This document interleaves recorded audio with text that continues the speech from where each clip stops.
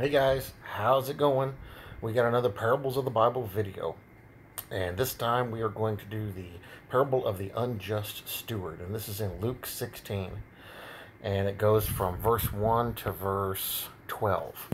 And this is another pretty interesting one. This is one not a lot of people discuss. This is one that a lot of people kind of shy away from because it kind of doesn't make a whole lot of sense. And this actually touches on what I talked about in morning prayer. And I didn't realize it till just before I started this video. This actually kind of touches on that same subject about having connections in the world, being relatable to other people, because it just might save you. It's pretty interesting what this alludes to. So I want to read through it, and then we'll go back and we'll discuss a few things on it. So Luke 16, the parable of the unjust steward. He also said to his disciples, there was a certain rich man who had a steward, and an accusation was brought to him that this man was wasting his goods. So he called him and said to him, what is this I hear about you? Give an account of your stewardship. When we go back and talk about this, you guys are going to see some really interesting things here. For you can no longer be steward. Then the steward said within himself, what shall I do? For my master is taking the stewardship away from me. I cannot dig. I am ashamed to beg. I have resolved what to do, that when I am put out of the stewardship, they may receive me into their houses. Well, who's they? Let's find out. So he called every one of his master's debtors to him and said to the first, how much do you owe my master? And he said, 100 measures of oil. So he said to him, take your bill and sit down quickly and write 50. Then he said to another, and how much do you owe? So he said, 100 measures of wheat. And he said to him, take your bill and write 80. So the master commended the unjust steward. And listen to this. So the master commended the unjust steward because he had dealt shrewdly. For the sons of this world are more shrewd in their generation than the sons of light. And I say to you, make friends for yourselves by unrighteous mammon, that when you fail, they may receive you into an everlasting home. He who is faithful in what is least is faithful also in much, and he who is unjust in what is least is unjust also in much. Therefore, if you have not been faithful in the unrighteous mammon, who will commit to your trust the true riches? And if you have not been faithful in what is another man's, who will give you what is your own? There's a lot to unpack here, but let's go through some of the things and some of the referencing that is in here. So right off the bat, you know there was a certain rich man. That's God. Boom. That's the Lord. So as we go through and you see the different links here and the different references here, it's going to start to explain what this is talking about. There was a certain rich man, the Lord, who had a steward. That's one of us. That's feeding the sheep, preaching the word, dealing with the things that belong to him. And an accusation was brought to him that this man was wasting his goods. So he was dealing unjustly with everyone. So the master called him and said, what is this I hear? Give an account of your stewardship. Think about what that says, give an account. Doesn't Peter say we're all going to give an account, stand before the Lord and give an account?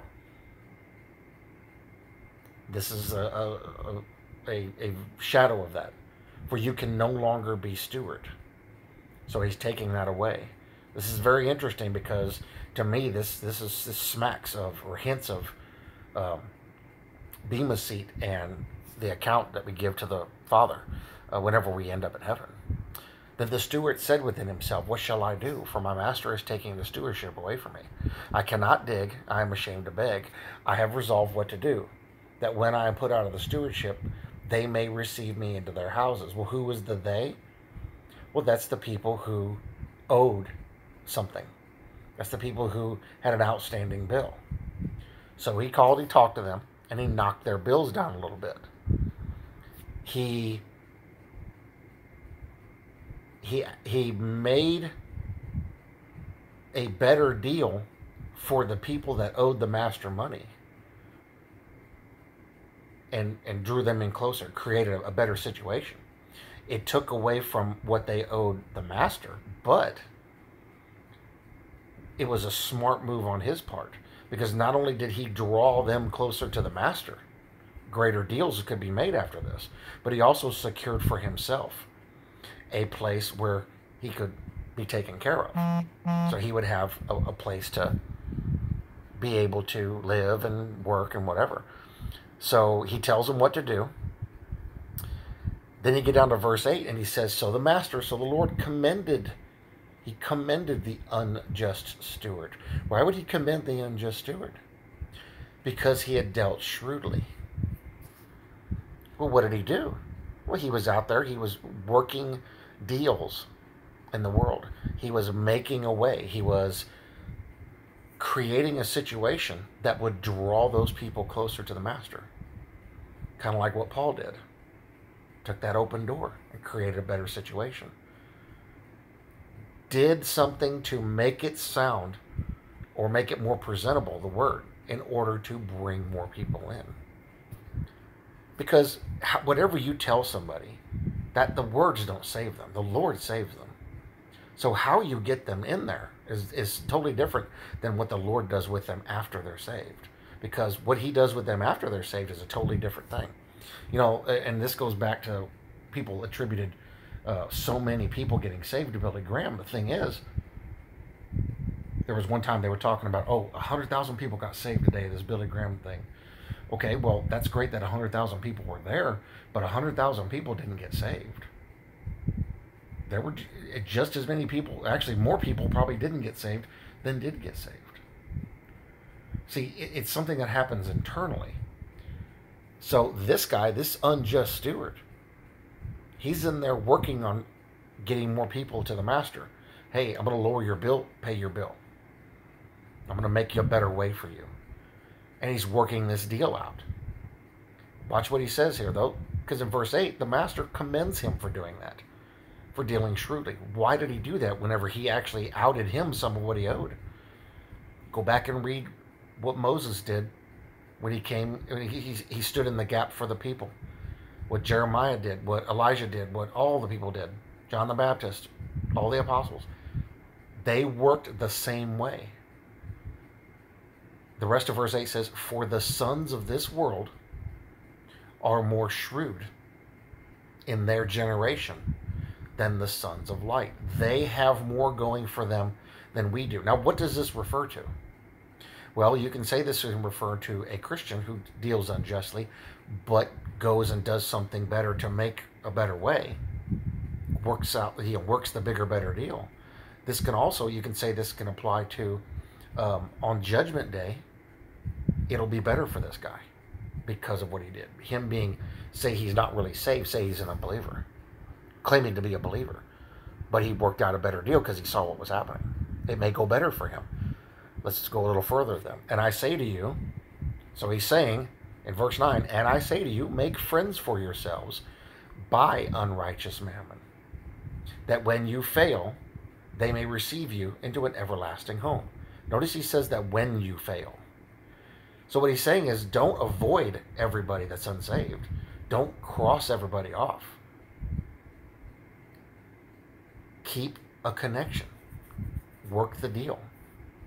You failing and having these friends to receive you, it could actually turn into something good. Like what this guy did here. He who is faithful in what is least is faithful also in much. That sounds like a double negative, doesn't it? Sounds like they go against each other. All you need is the faith of a mustard seed. That's faith in what is least. And he who is unjust in what is least is unjust also in much. Now you're starting to get an idea. He's referencing two different groups of people here. Therefore, if you have not been faithful in the unrighteous mammon, who will commit to your trust the true riches? So if you're not faithful in your dealings before you're saved,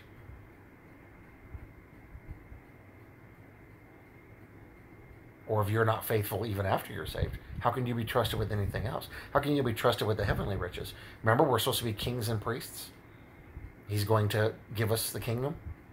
Well, how can we be trusted in that if we can't deal properly and faithfully now?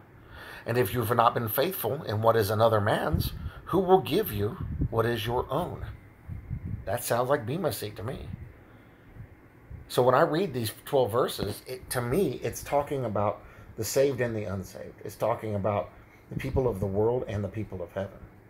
That you have people working in different aspects of life, doing different things, working different deals, making a way, using those doors, taking those opportunities to get themselves in a situation to be able to work shrewdly.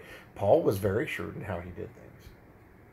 That gave him a lot more access to a lot more audiences and enabled him to get the gospel out to a lot more people. This one is very interesting. Now, when you go down here a little further below that, you see him elaborate. No servant, in verse 13, can serve two masters, for either he will hate the one and love the other, or else he will be loyal to the one and despise the other. You cannot serve God and mammon. Well, then why did just a few verses up he say, make friends with the unrighteous mammon? He didn't say serve them, he said make friends with them. Don't turn away from the unsaved just because you're saved. Now, there's certain things you can't partake of, but you still need to have a connection with them. We still live in this world, because that way if something happens, you've got something to fall on. Otherwise, you're just going to fall on your back. So verse 13 technically actually goes with this. Now, when we get down here and see what else he's talking about, starting in verse 14, look at the first verse. Now the Pharisees, who were lovers of money, also heard all these things, and they derided him. So you see what he was getting at here is these were the chosen, the Pharisees, the stewards. They didn't deal correctly. They have accusations coming against them, and then look what he's done. But now look what the master said. Master says in verse 8, he's going to commend him. You're an unjust steward, but I commend you because of the way you dealt. You dealt in a way that made a better situation for you. Now, again, you go back to the freedom we know about, that we have in Christ. Not a freedom to do what we want to satisfy ourselves. Freedom to do the things to satisfy the Lord. The commendation coming from the master. Actually, well, no, that's not what I was trying to get at. The commendation was for him being smart enough to know the right thing to do instead of just giving up. What do most people do when they find out they were wrong about something? They give up. The smart people, the shrewd people, do something different. They change the situation to make it out to be a benefit. Was it still a benefit for the master? Yeah, he got his bills paid. He didn't get everything he was owed, but he got his bills paid. That shrewd, or that unjust steward, made a way for himself whenever he got kicked out. Now, was it the right thing to do? Probably not, but he still got that commendation for dealing shrewdly, for knowing what to do, for taking care of business. And in a way, he made a better deal for everybody. And it worked out good. So not everything that people do, we look at it and we go, I don't know. So that seems like it's kind of wrong. Not everything that people do is actually that much of a negative. It actually is just shrewdly dealing properly with the world. Because we can deal with the world and still be godly. The problem happens down here with verse 13. When you serve the mammon, when you serve the world. You can work in the world. You can deal in the world, but you don't have to serve the world. And that's shrewdly dealing. That's understanding the freedom that you have to be able to do those things. What does it do? It opens more doors for you. Because he literally tells him in verse 9, and I say to you, make friends for yourselves. Make friends for yourselves by unrighteous mammon, that when you fail, they may receive you into an everlasting home. That's very interesting, an everlasting home. the wording of this is very interesting. A lot of people have different commentaries on this. I'm just showing you guys what it seems like it's talking about to me. It seems like there's several different things being discussed here. He who is faithful in what is least is faithful also in much, and he who is unjust in what is least is unjust also in much. So now he gives an admonition. Therefore, if you have not been faithful in the unrighteous mammon, if you can't be, he wants you to be faithful in the things, your dealings in the world. If you can't be faithful in your dealings in the world, how do you expect to get the things that come from the Lord? Another admonition contained within this is deal justly, deal righteously with everyone, the saved and the unsaved. Do the right thing all the time. Think about what you're doing. Think about the right thing to do. Think about where and when you need to take your stand. Verse 12, and if you have not been faithful in what is another man's, who will give you what is your own? Well, what is another man's? Well, everything here is the Lord's. Everything we do for each other, for our brethren, taking care of that, that's all the Lord's. If we can't be faithful in that, how do we expect to get what is supposed to be ours from Him when we get up there?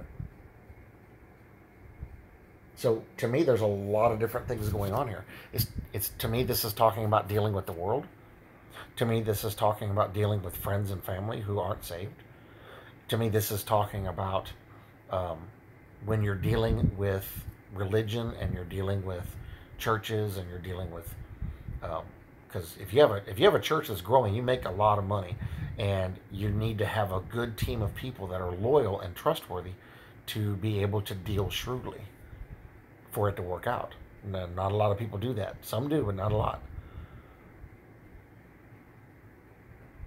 And to me, he's also talking about how we deal with each other, the other brethren. Because there's a lot of people that are in different levels of development. To me, there's a whole lot of different aspects, that facets to this parable. And it talks of a lot of different things. And how he looks at us to see how we deal with things. Do we deal righteously with people? Are we dealing properly with people? Are we serving and working and dealing justly with the people we have to interact with? You got to work. You can't work for Christians in every instance. And are we dealing with each other justly? Are we being shrewd in business? Are we using our heads? Are we taking care of those around us? Because even though we want to dedicate our time to the brethren, we still take care of the people who are unsaved. We're called to go out to them. So you guys have probably heard more on this of other people's commentaries. This is just my take on this. Because it sounds to me like the unjust steward came out pretty decent on that. Even though he got his stewardship taken away, he still came out pretty decent. He's still going to have a place and have a way by doing what he did. And ultimately, to me, that's leading back onto the judgment. When we go to judgment, it's going to be more favorable for people like that. But in verse 13, he brings it to a close. No servant can serve two masters, for either he will hate the one and love the other, or else he will be loyal to the one and despise the other. You cannot serve God and mammon. So in this admonition here in verse 13 for this whole parable, he's saying, listen, you can't be attached to one and the other. Like the unjust steward. The unjust steward served his master and he served money. But because of him dealing properly, or dealing in a good way with the people that owed his master money, he got a commendation for it. Us being part of God's family, we can't serve this world and serve him. We serve him. If we serve him, what do? We deal justly with everyone. It's real easy to fall into that trap to deal unjustly with other people. I know, because it's happened to me. And it's a fight. to ask yourself, what's the right thing to do here? And when you figure out what the right thing is, turn away from the wrong thing. Be faithful in a little, and you will be faithful in much. Verse 10. Now that same person decides to be unjust in a little, he'll be unjust as much. This also goes back to, you break one aspect of the law, you've broken the whole law. So, like I said, there's actually a lot more than that in here to unpack. There's a lot more going on in this, and it's important to actually go down and read below, because he talks a little bit more about that down here, but the big focus would be verse 14, talking about these things, because they heard that stuff, and they were lovers of money, and they didn't like what he had to say.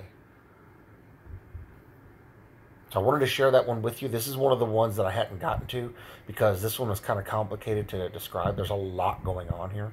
There's a lot that this can refer to. There's a lot that this can be attached to. But it's pretty interesting. And these parables, like this one here, mainly was aimed at the Pharisees. Well, we can learn some stuff from it too. How do we deal in our everyday lives with the people around us, saved or unsaved? Do we avoid the unsaved and thereby not take advantage of those open doors? Or do we get involved in certain things that put us in the path of those people so that we can take advantage of those open doors? This is why it's good to study Paul's writings, because Paul understood how his freedom worked.